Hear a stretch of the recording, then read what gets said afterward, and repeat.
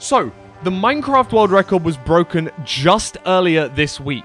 But what if I could tell you a random seed of Minecraft has been beaten in under 4 minutes before? That's right. These world records are what's known as RSG world records, which stands for Random Seed Glitchless. But if we could really unlock 100% of our brain and use any glitch we wanted to in a Minecraft speedrun, this is the time that we could get. nsla broke the Random Seed Glitched world record just a week ago with a 3 minutes and 51 seconds time. Let's go through it. We can see in this wall preview here, nsla has 9 different versions of Minecraft open. And in this right instance over here, you can see that they have a ruined portal, shown by the netherrack, but also a village. This is awesome, because they're able to duplicate things that they could find in this nether portal, ideally maybe an obsidian, but also they can get food, they can get beds instantly, and by duplicating them, it's going to help a ton. But there's something even luckier that happens as soon as they join this world. And you can see it just there in the top left corner. An Enderman teleports from outside of a cave. So nsla is now able to kill this Enderman, get it to drop the Ender Pearl, and then duplicate that, allowing them to have infinite Ender Pearls before she even enters the nether. Before we continue here, you can see that nsla pulls open their task manager, and this is how they're going to be able to restart the world without the world saving, which is how the duplication glitch works. So what nsla is doing in the background right now is causing their game to lag on purpose, meaning that it takes up more memory in their system. This means that save states won't be fully saved, so if they kill this Enderman right now and then re-log into the world because maybe it didn't drop the Ender Pearl, the Enderman would still be there, so they can have a second chance at getting that Ender Pearl. So as you can see here, as nsla kills this Enderman the first time round, no Pearl actually drops. So what they're going to do is they're going to go and kill this instance or force end task in Task Manager. Then when they reload the world, the Enderman's going to be back in that boat, ready to be killed again.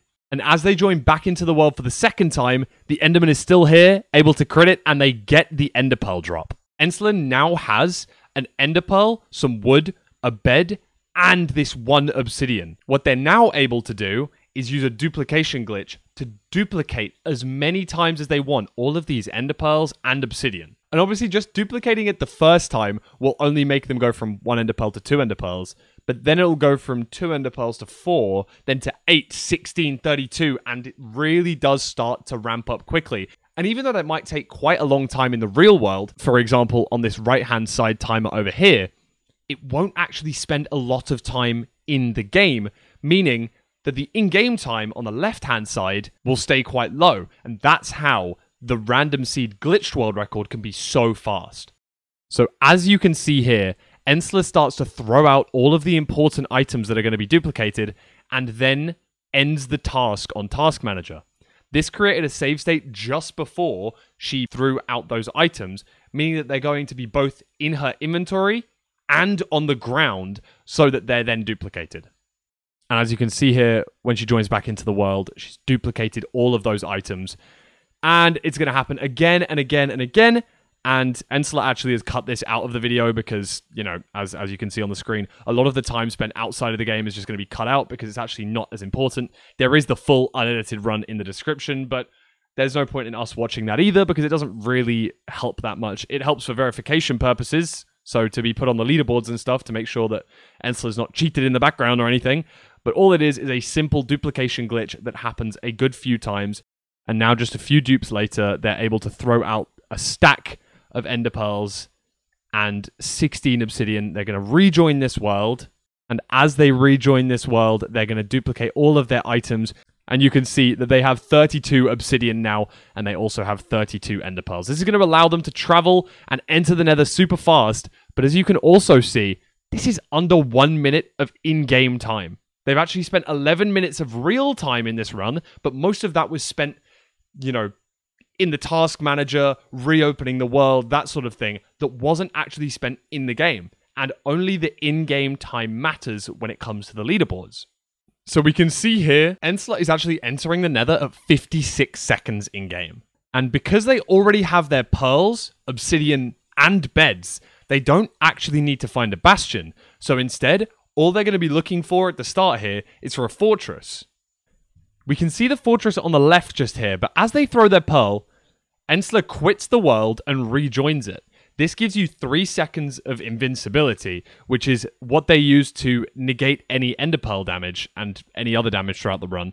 They're able to just quickly quit the world and rejoin it, meaning that they don't take any damage and don't need anywhere near as much food. You can see there they use the save and quit bug again to make sure they don't use any of their hearts. They have a blaze on their left. I don't know if they saw it. There we go. Didn't see it the first time, but sees one now. And after making a save state, they're able to kill the blaze, get their 1 rod, and now what they can do is duplicate that 1 blaze rod until they have enough to be able to exit the nether and find out exactly where their stronghold is. Now they're making gold pickaxes and duplicating everything so that they're able to travel through the nether much easier. One thing that you notice right there is that they're actually crafting a composter. A composter is a bit of a weird thing to have this deep into the run. However, something you can do with a composter is actually allow yourself to X-ray, mostly used in the stronghold to find where the portal room is. Obviously, this is a glitch, but because it's a glitched speedrun, they're allowed to. So by using a piston and a composter, I think there's a slightly easier setup, but this is just the example that I found on YouTube. You're actually allowed to push yourself into the composter, and it allows you to see all of the caves around you in this kind of X-ray-like format. So if you're in the stronghold, you're able to find the portal room a lot easier. Something that nsla also mentioned during this part of the run is that you can see that they've got 9 of these beds after duplicating them a few times. This isn't actually the fastest way to kill the Ender Dragon in the glitched version. There's actually a glitch that was found by amazing speedrunner GeoSquare, a good friend of mine, about 5 years ago now. If you have an end crystal, which just requires some glass, a ghast tear, and an ender eye, you're able to place this. If you can place the end crystal in the end before the dragon spawns, this allows the portal to actually be open at the middle, meaning that the dragon never spawns. You kind of glitch out the game to make it think that the dragon's already spawned, meaning that this must mean the end portal is open. So it opens up the end portal without you even having to kill the dragon. This is obviously a glitch, so it's not used in regular glitchless runs, in RSG runs. However, it can be used in random seed runs. I asked nsla why exactly they decided to go for Zero Cycle rather than the End Crystal skip, and that was mostly because of RNG. They would have needed to try and get a ghast spawn. They would have needed to spawn into a desert or maybe a beach so that they can get some sand to smelt things up. They also don't have a furnace. It's just a lot of things that they would have needed. Instead, they know that they can guarantee themselves to complete this Zero Cycle using the save and quit, making sure they take no damage from all of those ender pearls and such. It's just a really reliable way of killing the dragon quickly. Not instantly, like the End Crystal does, but because they knew that this pace was unheard of before, they wanted to make sure that they could just finish out the run. She didn't want to, potentially mess something up with the End Crystal or get unlucky with maybe a bad spawn and that sort of thing. Bear in mind, the world record before nsla's run wasn't even a sub 5. So this is the first sub 5 and the first sub 4 in random seed glitched. Also, this DVD thing is just something that nsla puts over her stream. It's, something you're going to have to deal with for the rest of the run. And you can see them leaving the nether at 1 minute and 55 seconds. They're freaking out. They're really excited about this. And they do spawn into a desert, which means they could have potentially forced the End Crystal here, but they decided against it. And after DMing them, they said, looking in hindsight, I could have gone for End Crystal. SSVs, Soul Sand Valleys, which is where the fortress was, are pretty good for ghasts. After speaking to other glitched runners about it afterwards, it wouldn't have quite made this run into a sub 3 run, but it would have been close to a sub 330, which would have been immense. Obviously, as I say, the previous world record was over 5 minutes. So already cutting it down to a sub 5 minute time, and then even to a sub 4 minute time. If this could have been a sub 330, this could have been one of the final world records in this category ever. But as it stands, it's still an insane run. And let's see how the rest of this run plays out. So you can hear that nsla's debating onto whether they decide to duplicate right now or whether they decide to measure eyes and go straight to the stronghold. It's a tough decision. I think they decide to duplicate. I think it's required because a couple of extra gold pickaxes is probably a good thing. As well as obviously being able to duplicate the Eyes of Ender are pretty useful too. They grab a piece of sand just in case they do spot a ghast in the nether, but I don't think they do. You can see them going for the duplication glitch once again here. And obviously this is unprecedented pace. It's very unsurprising that they're super nervous right now.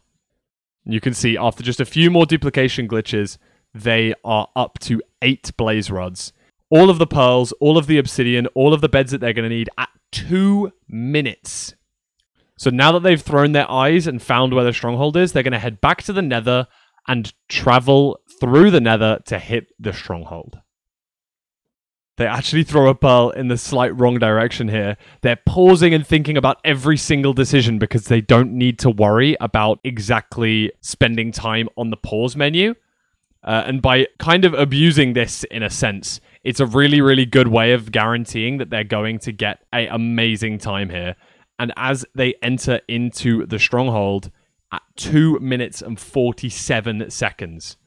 And you can see here, as they say on screen, they also messaged me this. Rubly, who was the previous world record holder, really wanted her to do composter X-ray, the thing that I showed before. But instead, nsla does a glitchless strat, which is by using the pie chart and by looking for this pink salmon spike here. When that spikes up, it kind of means you're looking towards a spawner, and obviously there's a spawner inside the portal room. By using this is a glitchless method. Obviously, this is all in-game, and no glitches are used for this. This is just in the debug menu. However, it is a lot less consistent than using Composter X-Ray. Rubly wanted there to be a consistent way to finish the run, and I think that nsla wanted to go for a little bit of a high roll here, and I love that, because it really makes the world record stand out even more. They did get a spike, which is fantastic. And they're entering the portal room here. Obviously, they've paused to make sure that they take no damage when the pearl lands. And this is going to be the 0 cycle. Really clean portal entry here. And they're going for the 0 cycle. It's all down to this. Cage, beautifully easy 0 cycle here. Still, immense pressure. No one's been on this pace ever before. Oh no! They misplaced a block, which is not ideal. It looks like this situation's pretty bleak because they place a block in the wrong spot. They really wanted to get one higher so they're able to place a bed either on top of this obsidian or move the obsidian one down so you're able to place a bed on the side of this obsidian. However, world-renowned 0 cycle GOAT Camo was luckily in the chat at this exact moment, backseating and able to say you can place an obsidian to the side. And after building to the side, they have a ton of beds. And even though the height looks pretty low at the start, nsla is able to use the 0 cycle on half a heart, pearl down. You can see their hands shaking as they enter the portal here.